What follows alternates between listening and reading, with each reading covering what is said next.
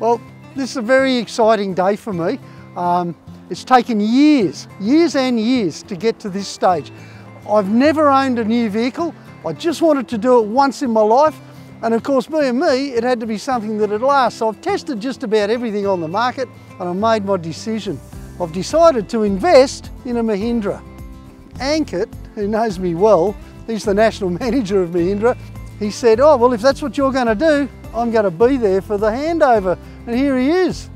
Absolutely. And we are very, very excited at Mahindra that Roothy has decided to shortlist a Mahindra pickup after doing his research. So these are the keys of your new Mahindra pickup.